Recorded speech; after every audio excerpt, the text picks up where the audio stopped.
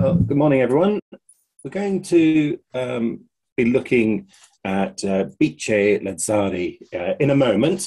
But I thought it would be a good idea just to introduce, in case any of you don't know it, the place where the exhibition of her work is taking place in London at the moment, and that's the Estorick Collection. So you can see a photograph of it here.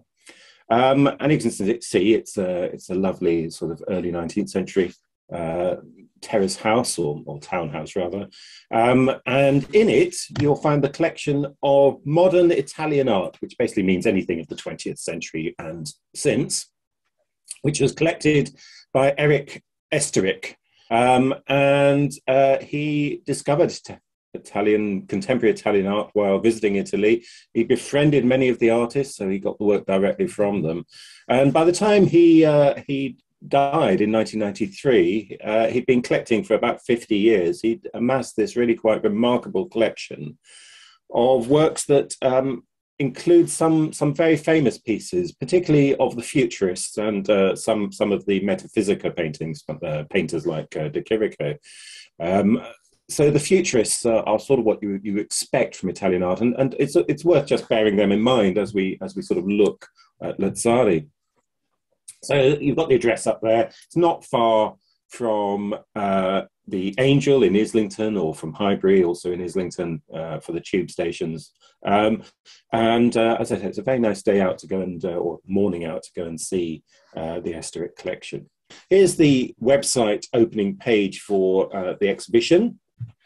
As you can see, it says Modernist Pioneer. The brown or red thing with black lines on it, you can see underneath, that's a detail of one of her paintings. So you're getting a sense that we're going to be looking at an abstract painter.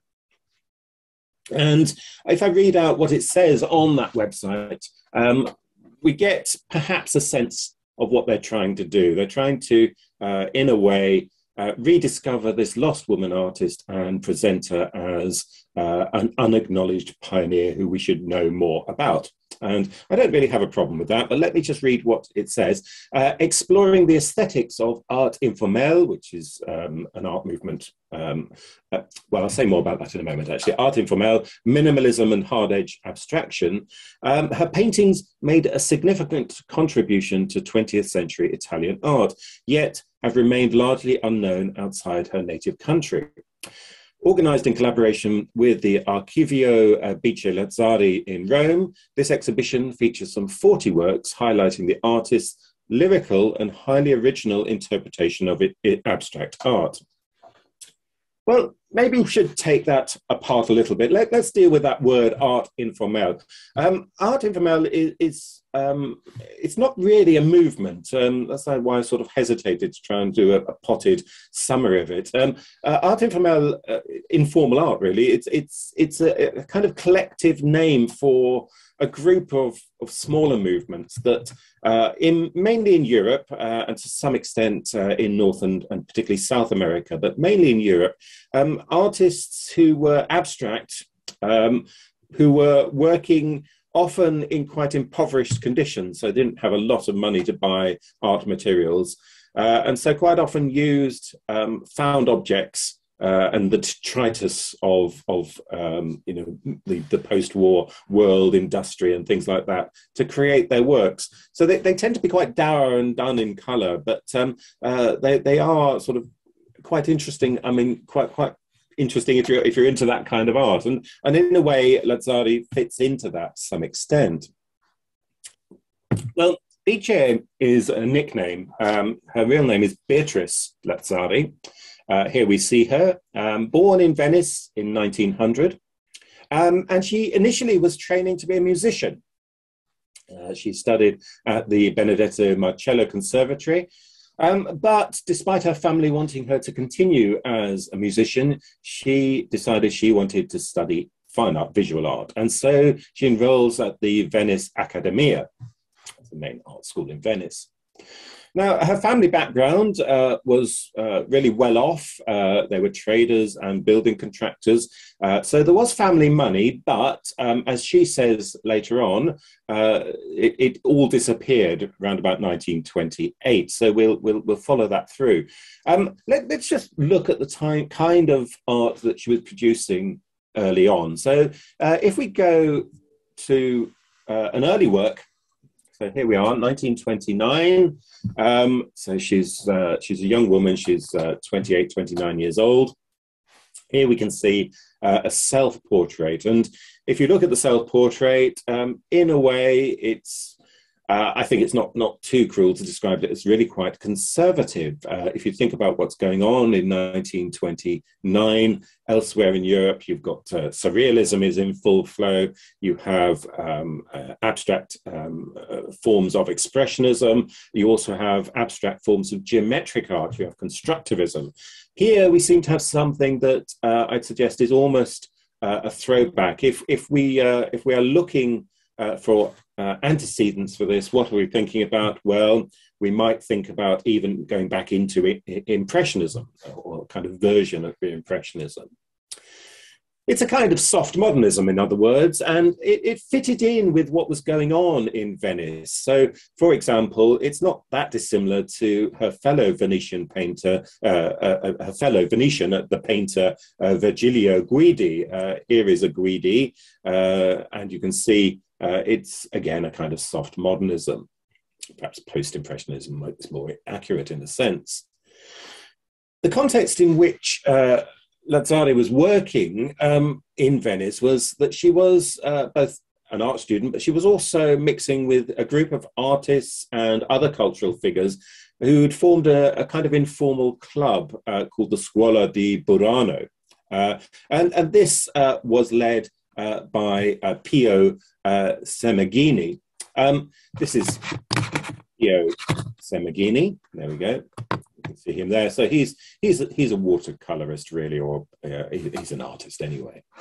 I suppose, when we look at things like this, it's also worth just bringing in probably the most famous Italian artist who works in this manner, and that's Modigliani. Now, by this time, once you get to the 1920s, Modigliani, of course, is very much within the French art scene, the Paris art scene. He's part of the school of Paris, but it's always worth mentioning him as an Italian artist, because if you're an Italian artist living in Italy, even if Modigliani is in Paris and being called a French artist or French school artist or Paris school artist, you're going to look at him as a kind of role model. But it's this kind of soft impressionism that Semeghini that dominates. And here is a Semeghini. Here is the Gardens of Burano from 1942. And you can see it does look very much like a kind of impressionist painting.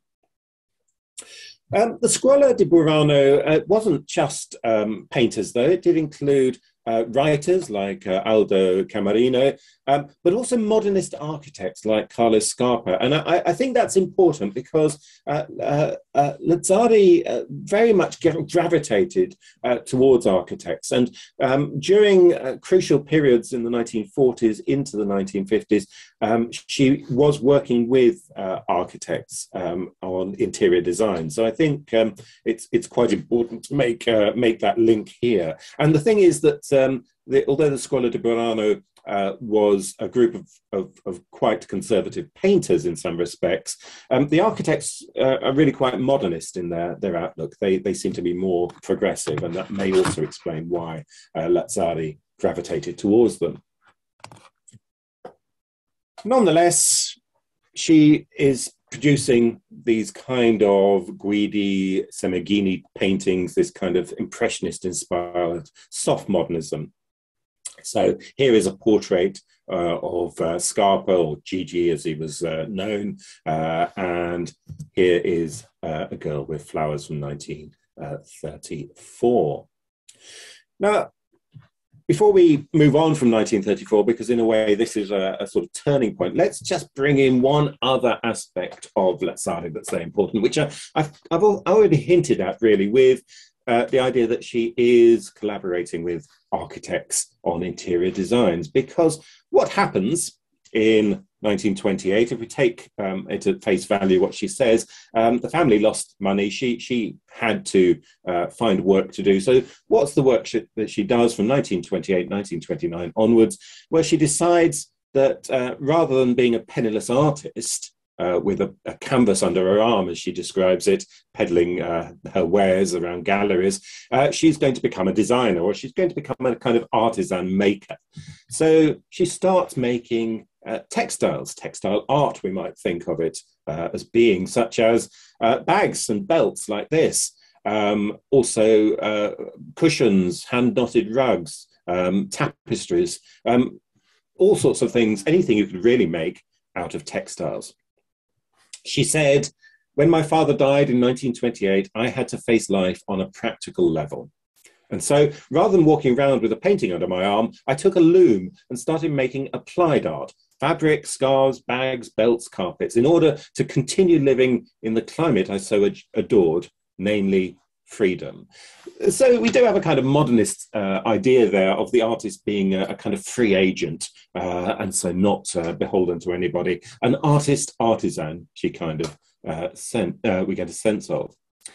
But what I want you to notice about these very early designs for fabrics, textiles and bags and things, is that it's the very first sign we have of her moving away from that slightly fey type of realism of her early painting into abstract pattern making, essentially. So there you can see it with the banding, and I think that banding is going to be quite important. It's kind of leitmotif. It becomes something that she repeats, these red bands. But also notice the way that the bag is woven, this very heavy weave.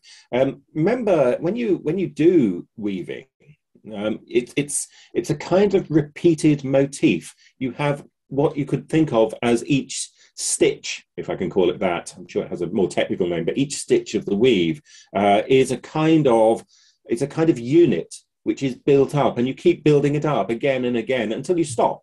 But in theory, it could almost go on forever. I mean, you could almost weave forever, like Penelope in the Odyssey. You could keep making the same mark, the same unit, keep repeating it, and it doesn't have an inevitable endpoint until you decide it has an endpoint.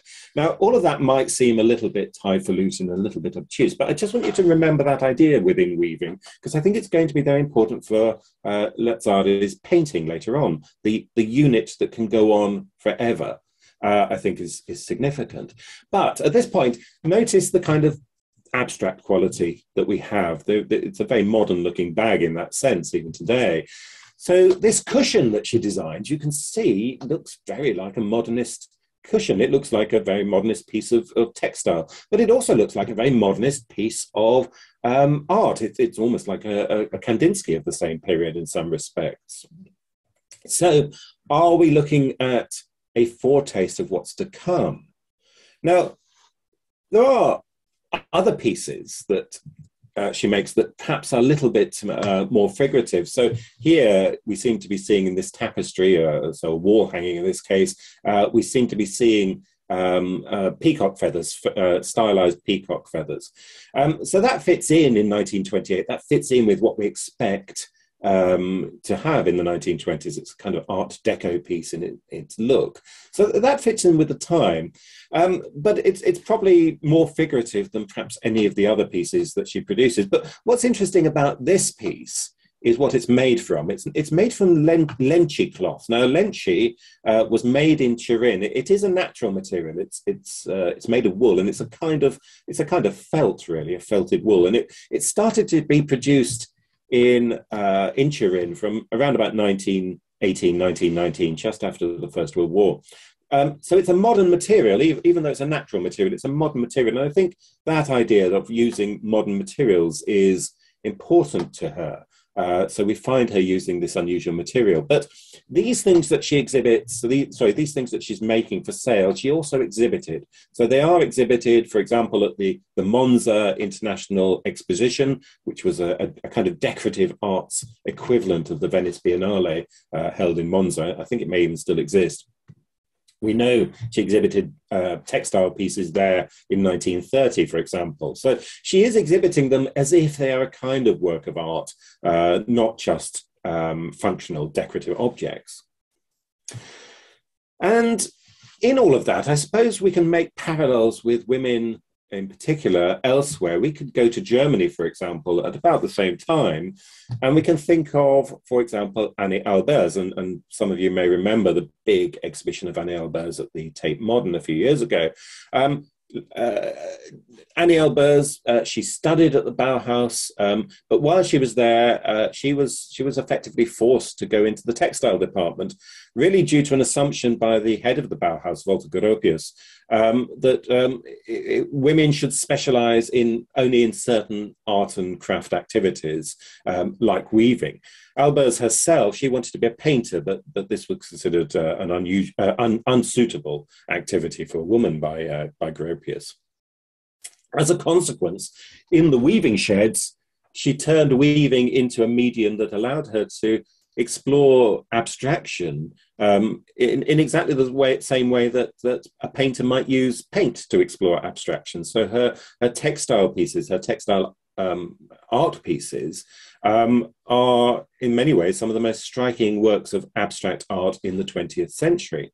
Now, I don't think Lazzari could possibly have been aware of what Albers is doing. She might have been, but it's possible that at the 1930 Mondo exposition she saw things. But it's quite unlikely. I think in some ways she's coming to this quite independently through a kind of translation of what's going on in the art world generally in painting into textile art. So we've got almost two Lazzaris producing two different types of work. Lazzari was a painter, but she was a painter in Venice, where the full thrust of modernist painting hadn't really taken hold in the way it had in Milan or Turin back in the 1910s and early 1920s. There is no futurist movement, for example, in sleepy Venice. And in many ways, there shouldn't be, because Venice kind of represented what the Italian futurists in places like Milan hated most about Italy, its inescapable sense of history.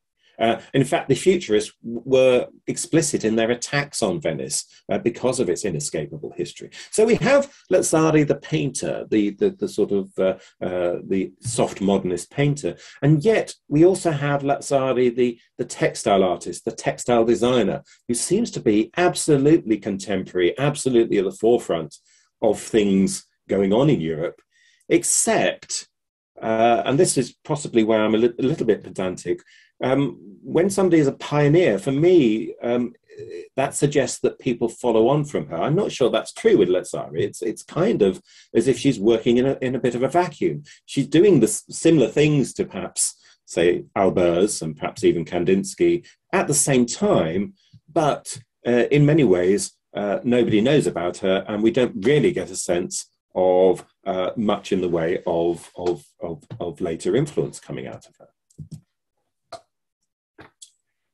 Well, in sleepy Venice, then, we have a certain Lazzari, but perhaps that's indicative, perhaps all of those abstract pieces are indicative that Venice cannot hold her. So when she finally escapes from Venice in 1935, she moves to Rome, the center of the Italian art world. Many of the futurists, in fact, were in Rome by now. And it's there that she was able to take the ideas that she'd already been exploring in textile art into her painting. And we see a notable change in Lazzari. However, there's going to be a delay in all of this, because in Rome, she really concentrates more on the textile art. So what we find is that she starts collaborating with architects and interior designers in Rome, in particular Ernesto Lapadula. Here you can see him. Lapadula was an advocate and a member of a movement known as Italian rationalism. And if you look at this design for a seaside villa by Lapadula, you can see it's well in the remit of what we would call international modernism. So things like the work of Walter Gropius or Mies van der Rohe at the Bauhaus. It's very like Bauhaus design, it's very like constructivist design, it's very like de Stijl design and the work of, say, Mondrian. So we end up with a kind of simplified, reduced down form of geometric modernist construction. But Italian rationalism was in some respects a slightly strange offshoot of international modernism, because whereas international modernism tended to in many ways emulate what we see with futurism, tended to eschew references to the past and only look forward, only look to the future. When you look at Italian rationalism, it doesn't quite do that. So here, for example, we have what is probably Lapadula's most famous work, the Palace of Italian Civilization in Rome. It's one of the most famous surviving pieces, in fact, of Italian fascist architecture, although Lapadula does not seem to have been a fascist. His family were very left-wing, but nonetheless, he's entering competitions and he's adopting the style that is approved of by the fascist state under Mussolini. So what do we have here? Well, we have all the geometry that we might expect to find in international modernism. And we have a very simplified, reduced structure. But at the same time, we have all of these arches, which seem to reference ancient classical Roman architecture, in particular the Colosseum, of course. And in fact, what we have here with these tiers of arches is a kind of unit again, which gets repeated. So if you look at the Colosseum, one of these units, we would call that a motif. In fact, it's sometimes referred to as a Colosseum motif. So you have columns either side and you have an arch in the middle. So that's been reduced down here into more or less just an arch. The columns are just a plain wall in a sense. But that unit gets repeated again and again horizontally and then, of course, vertically as well. Remember that, because I think that's going to be very important with Lazzari. We've already had the idea of the repeatable unit in weaving. Now we've got it in Italian rationalism. And part of Italian rationalism, what makes it rational, is that the unit is repeatable. It's a kind of rational building system. Well, as I suggested, Lazzari appears to have almost abandoned painting in Rome, at least until 1950. She'd concentrated until then on her interior design work, but very quickly after she returned to painting, she gained recognition. So in 1951, she finally has her first solo exhibition. That's at the Casapanca Gallery in Rome. But by then, her work had changed dramatically. I think the influences coming from the abstract forms, if you like, the rational geometric forms of the Italian rationalists and wider European modernism are coming into her practice. But so is that influence from the abstract textile designs that she was already making. So when she emerges in the post-war period as a painter again, we start seeing her making abstract paintings, or as in this case, an abstract drawing. In fact, this is a drawing with Conti crayon as well. Now, initially, as you can see in this composition from 1955, she seems to have gone for what I think is probably best described as a kind of organic freeform or freehand form of abstraction. So using multiple media, so we've got pencil, ink, pastel, as well as paint, but these are creating organic compositions. We don't have many hard edges in these paintings.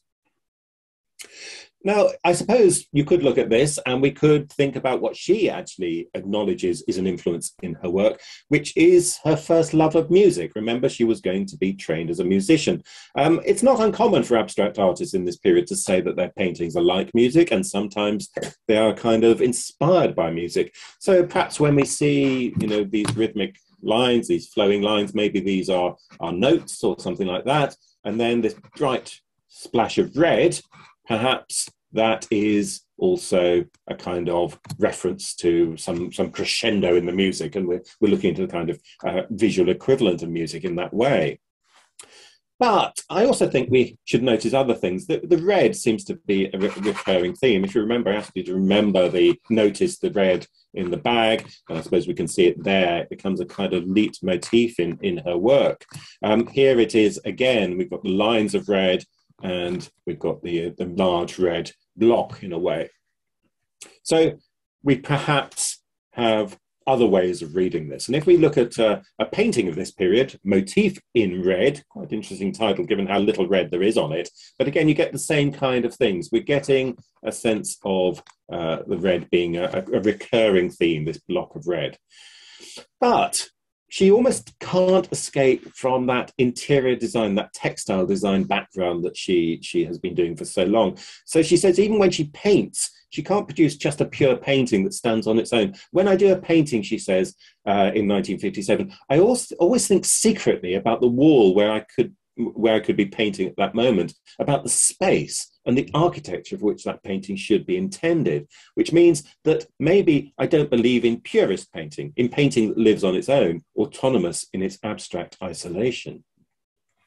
Well, what she's referencing there is a belief amongst some artists in the 1950s that painting is they would call it an autonomous art. In other words, the painting is a kind of reality in itself that doesn't relate to anything else around it. So you could put it anywhere. It's not made for a specific location. It's autonomous and abstract, as she says, in its isolation. But what interests me about that statement is the statement about space and architecture. If we want to give a fancy name to it, we'd call that architectonics, a kind of architectural space. She seems to be interested in space all the time. And I think that is something that, again, we're going to take forward. Here's another painting from around this period. So these are, if you like, Lazzari re-emerging into the art scene in Italy, very little outside of Italy, but very much in Italy as a painter again, rather than a textile artist or interior designer. Here's Moon Game. And again, you've got lots of the very same type of motifs, these sort of organic forms, very little in the way of geometric straight lines, although there are some straight lines in there. But also notice this very textured surface. It's almost encrusted. It's not just straightforward paint. There seems to be sand and grit and God knows what mixed in with the paint. And we're seeing in these works, as we move forward towards the end of the 1950s, an increasingly rough treatment of the materials. Well, this rough treatment of the materials, or use of rough materials like adding sand and grit and ground glass or semi-ground glass to the painting, she's clearly moving in that direction anyway in the late 1950s. But towards the end of the 1950s, rather mysteriously, she gets oil paint poisoning. Quite how she does this, I'm not sure, but for some reason her body reacts as a kind of very extreme form of allergic reaction to something in the oil paint, probably the linseed oil, it can be quite an unpleasant thing, and she can't use it anymore. And the dates given for this are a little bit ambiguous. There are two dates given for this in various sources. Some say it's 1959, so it would fit in with this painting. Some put it as late as 1964 when this happens. But what it seems to lead to is her producing work that is not using oil paint, and she's trying to find other materials. So she mixes mud and grit and sand and bits of glass and things like that with glue. She starts using collage. She starts using, if she's going to use color at all, she starts using tempera, which is an egg-based paint rather than an oil-based paint. And so when we look at these images from the late 50s and taking that as the date when this happens, it's partly out of necessity, but the point is that she's moving in that direction.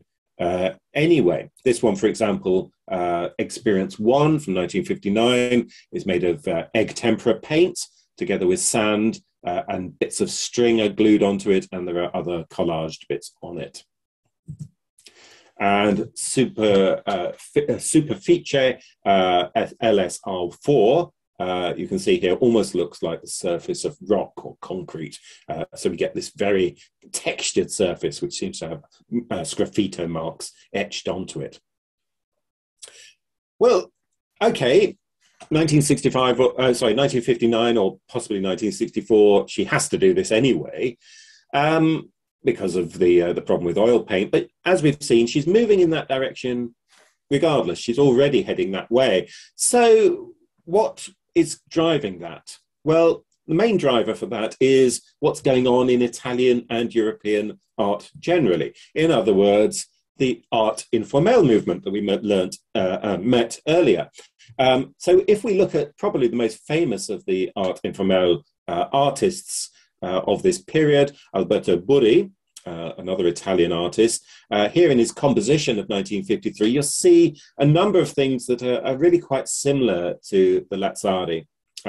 You can see he uses a lot of Hessian, but it's very rough Hessian. It's almost like it must be coffee bags or something, as I imagine the Italian have lots of access to coffee bags. But splashes of paint and other materials. This is using found objects in an improvisatory way. So it's improvising based on what you find and the forms that you can make. It's also, again, very organic. It doesn't have geometry about it. It doesn't have an obvious geometry about it. It's a kind of instinctive geometry, if it's there at all. It's instinctive organic form. And then, again, you can see those red blotches on the Burri. So you get a little highlight just to lift the interest, because if you're looking at a brown object, it can be, it's not necessarily the most interesting thing to look at. So he gives a little bit of highlight. We've got a bit of yellow paint in the top right-hand corner and a little bit of red sort of poking through from under the Hessian.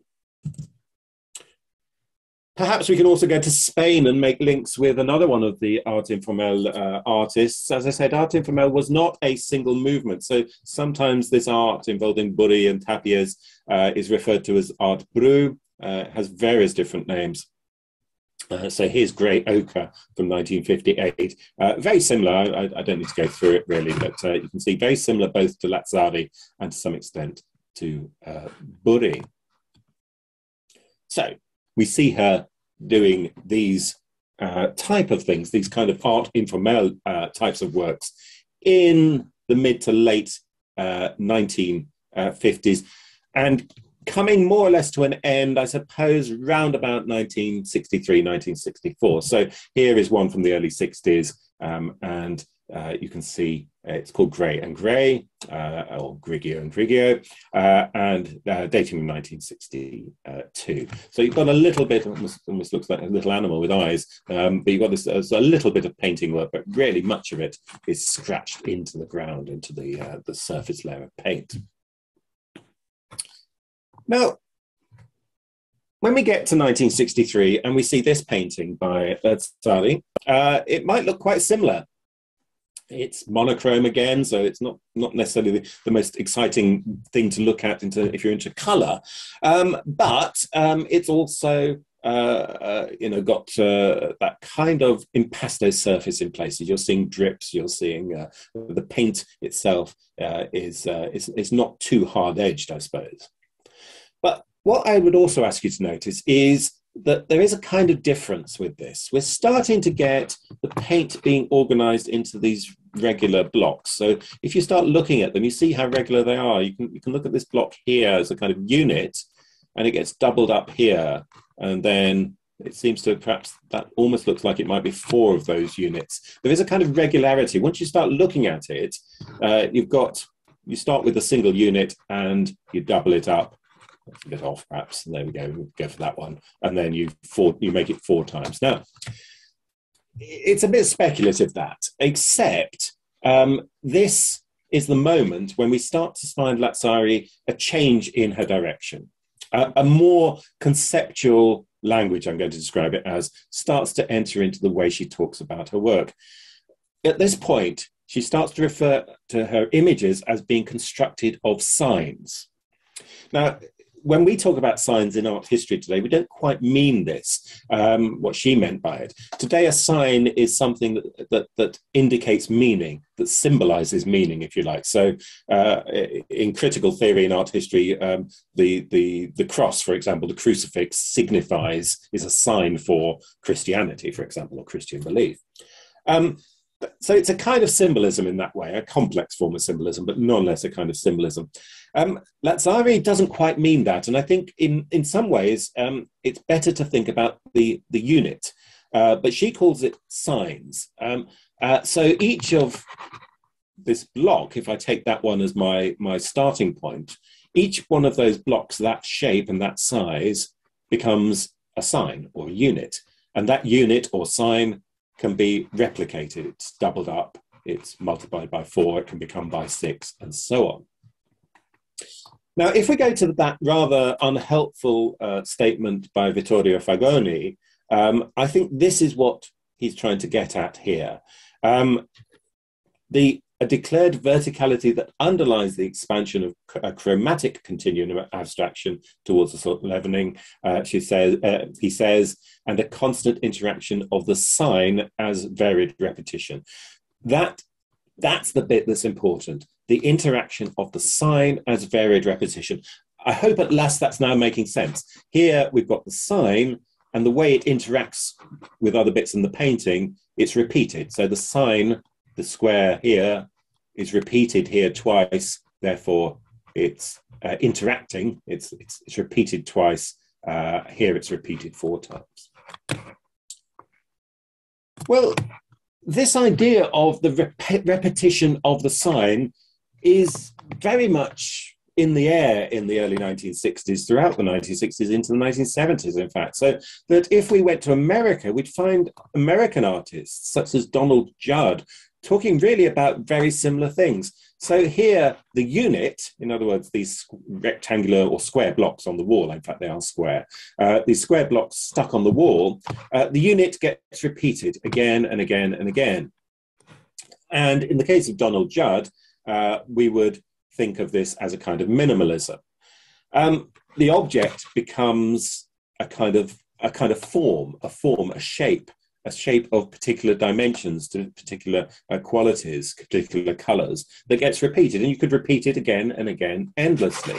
If we were in England at this time, we might think of Kenneth Martin. What Kenneth Martin says, the elementary methods of constructions are related to the elements of life, the forces of life. Life is variable and inevitable, recurrent and developable. It's that phrase there, recurrent. So you start off with a square again, in this case, and you can multiply it. So we end up with these sort of squares moving out. You could end up with, I don't know what you call this, a kind of chevron, I suppose. You could end up with there, and you keep multiplying it out. Here's a triangle, you multiply it out. So the same basic unit or sign gets repeated again and again, and as you repeat it, you multiply it, that builds up the surface of the picture, builds up the image. Kenneth Martin's partner, Mary Martin, does exactly the same thing. Look at what she says. One commences with a single cell, she calls it. So the sign is now called a cell, almost like a living organism. But she also says a unit, a cell or unit. And a logical process of growth is applied to the whole or the effect and is unforeseen. The effect is unforeseen until the work is complete. Here, the unit is a flat piece of shiny metal, but is placed on an angle at each interface or each section of this picture or this image, which you may be familiar with. It's in Tate Britain, a very large piece. So each one of these flat pieces of metal is angled at a different angle. So you've got the basic unit is the same for all of them. It's the same shape, but it's put at a different angle, and being put at a different angle, it becomes a slightly different thing, or it takes on a slightly different form. Here's a much simpler version by Mary Martin. It's a permutation of 5. Here you've got a series of prisms. So these are little triangular blocks. It's easier to see on the slight angle there. You can see the little triangular blocks. Each of them is put onto this surface at a different angle, and being put at a different angle creates a different dynamic with the space. In other words, a different relationship with the space. Here it is from the other side.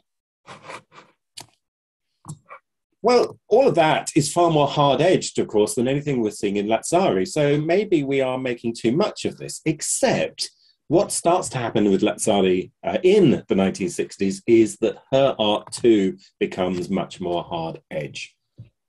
So here, I don't know if you can see, we've got, again, the unit or the sign is, well, it depends how you take it. It's actually a little rectangle.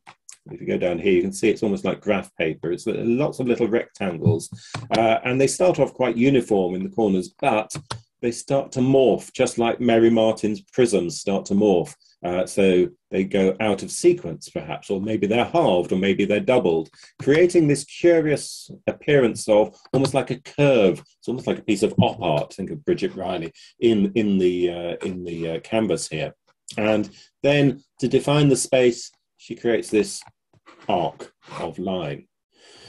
The best text, I think, on her comes from the Peggy Guggenheim Museum in Venice. So here you can see the Guggenheim text on her. So this is on the catalogue entry for her.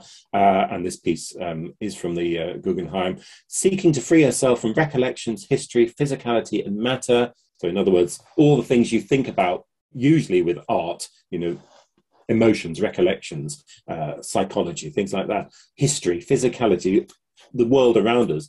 She shifted to basic rectilinear signs and their relationship to and within space.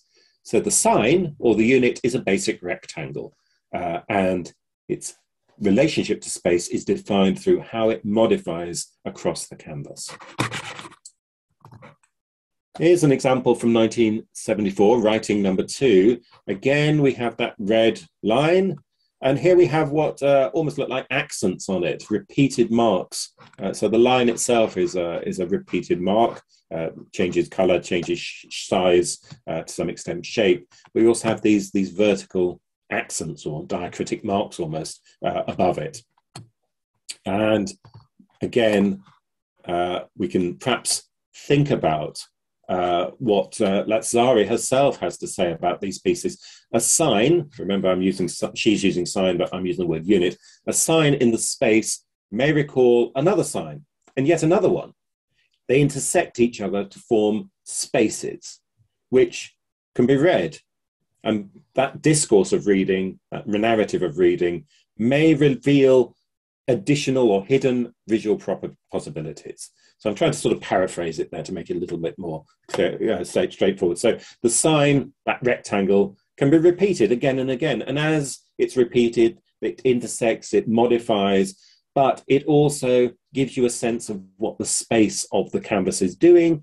And through that sense of what the canvas is doing, that sense of space, we get an idea that things are being revealed to us, almost like it's a kind of metaphysical or transcendent state.